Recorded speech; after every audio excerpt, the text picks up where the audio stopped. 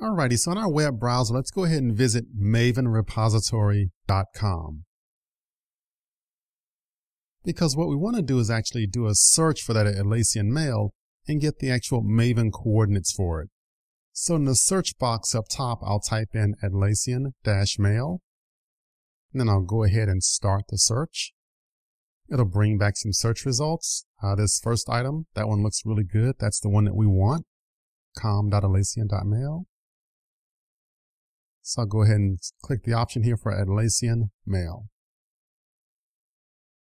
Okay, great. So it's going to pull up the screen a bit. Let me scroll down here for a second, get some more information about it. So it'll show us all the different versions. In this example here, one thing I want to point out is that they'll tell you where the repository is located. So they're saying that this project is located in the Atlassian repository. So let's go ahead and choose version 4.04 as far as the actual version we want to use here. And then we'll kind of scroll down a bit because we want to use these little Maven coordinates here. But again, just one little reminder here is that they'll tell you where this item is located. So they're going to say that it's in the Atlassian repository. So the key thing is that it's not in the Maven central repository. It's in a different repo. So we'll kind of hold on to that for right now. But I'll go down here and I'll just grab these Maven coordinates here and I'll just do a little copy using my keyboard shortcuts here.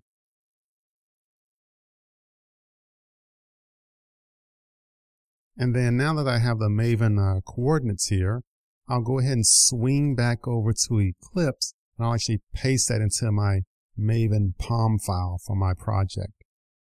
So I'll just move down into my project here, right there in my dependency section. And actually, before I paste it, I'll go ahead and write a little quick comment to myself about what I'm adding here. I should have did this at the beginning, but anyway, it's all good, right? So this is support for the Atlassian mail component. And then I'll just go ahead and do a paste. All right, so there we go. And then I'll just kind of, they're already, just format that a bit and just kind of tab it over. All right, cool, because again, I'm really anal, like for everything to look pretty. And then I'll go ahead and save the file. But now one thing that I notice here is that it says, missing artifact, com.atlassian.mail. Oh, so basically this is Maven saying, hey, I can't find that item. All right. Well, we could try and do a Maven update project. So let's go down here and go to Maven and say update project. And then we just choose the options here, hit OK. And now let's kind of take a look. Same problem. Nothing's resolved. And this is all planned, right? Because we know what the problem is, right? The problem is that we need to tell Maven about this new repository or this additional repository. And so I need to kind of move down here into my actual POM file and add a new entry here right below dependencies. And I need to add something for repositories. So I'm just giving myself some white space here just to kind of have some room to work with.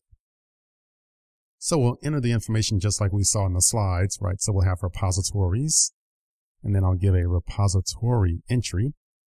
Just kind of scrolling around a bit so you can see everything on the screen.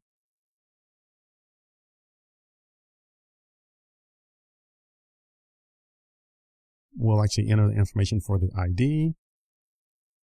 So we'll just call it Atlassian. We'll actually give it a name. I'll just call it the Atlassian repo. And these items could be anything really. But the only thing that's a hard requirement or something that you need to get correct is the actual URL. So you have to provide the actual URL for the Atlassian repo. But the question you may have, first let me just kind of type this real quick. I'll just put a little empty placeholder here. Because the question is like, well, what is the URL for the Atlassian repo? Like, how do I find it?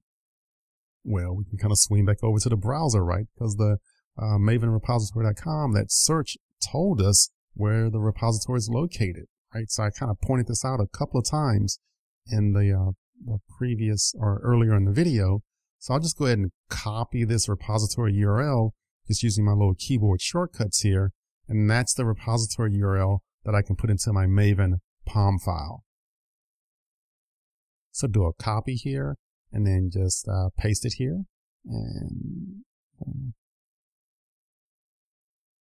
expand my window. All right, so we can see it all in one. So there it is. So that's the URL. So Maven will also search this repository to try and resolve any dependencies here for this given project.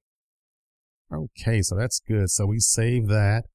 Let's kind of scroll back up to the top and see if we still have that error message. So that was on line 24. Oh yeah, it's resolved. So it's gone. So Maven's able to figure it out. So it knows about how to access that remote repository and how to pull those files down.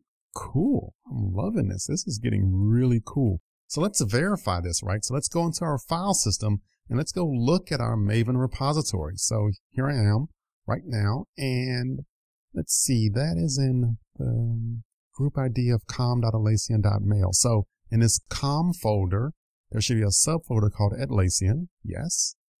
And there should be another subfolder called mail. Yes. And there it is. Atlassian mail 404.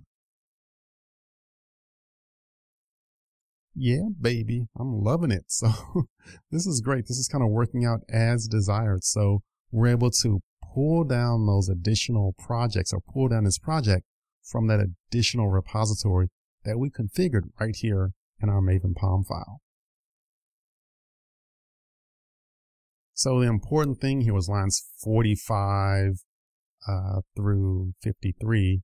Basically, we're just referencing another repository, an additional repository for Maven to search. All right, so this is some really good stuff. So I showed you here how we can add an additional repository. So we can find projects that are not in the Maven central repo, but they're in separate repos, and we configure that in this pom.xml file. So I'm excited. I hope you are. I'm having a good time here doing all this backstage touring of these Maven repos. So I'd say good job, and I'll see ya in the next video.